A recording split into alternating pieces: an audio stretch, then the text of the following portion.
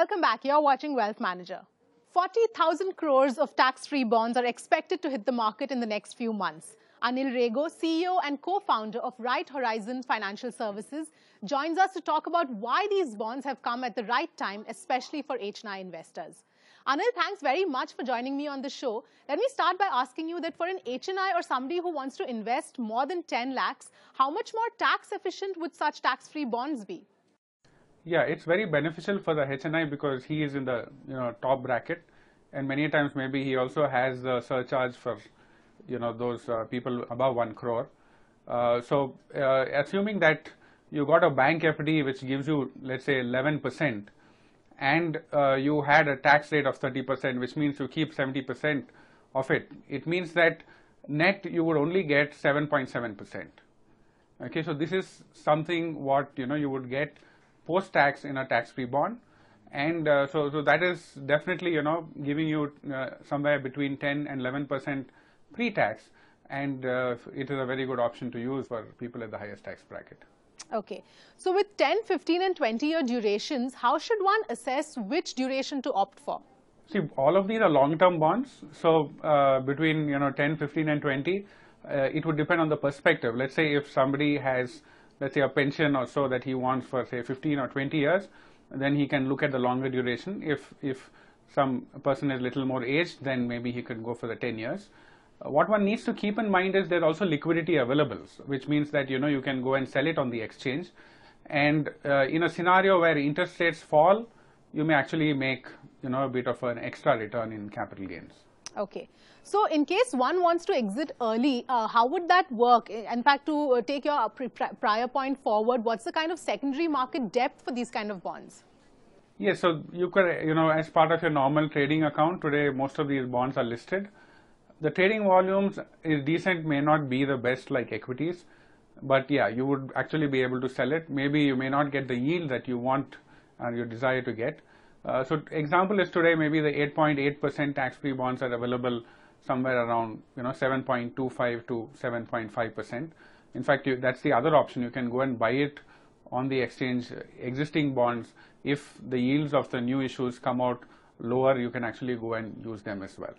Okay, so exactly. So currently the earlier issues are at a premium. So what's the kind of capital gains that an investor can expect in case of an earlier exit? Yeah, see, there was a sharp drop in interest rate earlier. I don't think you can expect the same drop, in the days to come.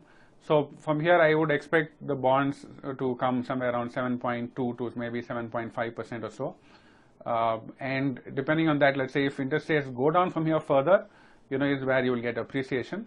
I think on a long-term basis, maybe you can easily expect at least 2 to 3% additional return, assuming that you want to exit it when interest rates are actually lower than what they are today. Okay. So in these bonds, interest is of course paid annually. So one would also need to ensure that they don't require it as a regular source of income, right?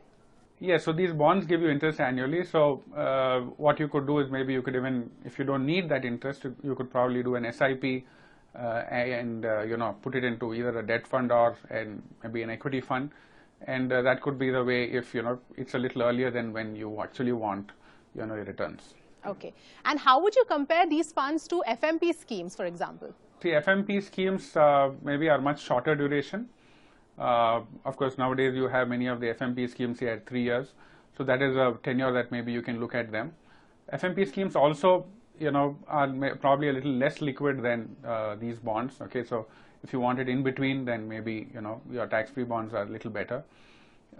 Again, the duration of these bonds are much longer, so it works both ways. In a period where interest rates come down, you would find larger capital appreciation maybe in your tax-free bonds.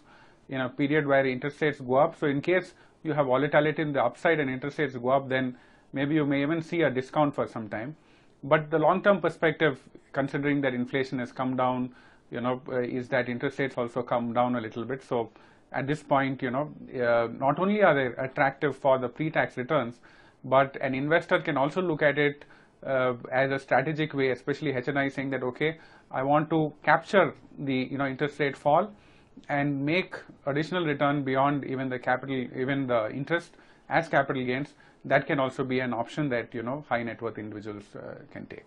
Right. So what would be your recommendation in terms of what portion of an HNI's debt portfolio should be allocated to these kind of bonds? See, it would depend from person to person, but let's say if I have a long-term, let's say retirement need, I think there's nothing better than this. You can just go and lock in a lot of money into it.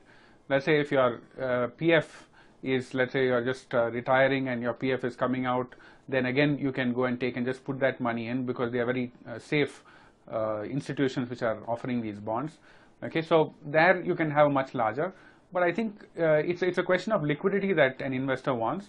So I would even be okay with putting a significant portion of all my long-term requirements of debt, so which can go maybe between 25 to say 50% of one's debt portfolio.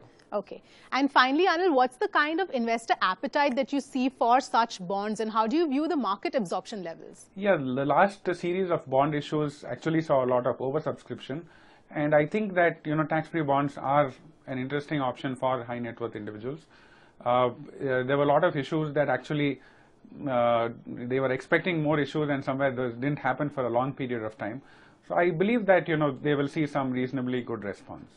All right, Anil, we'll leave it there. Thanks very much for joining me. All right, time for another quick break. We'll come back with a product review segment, Demystified. Stay tuned.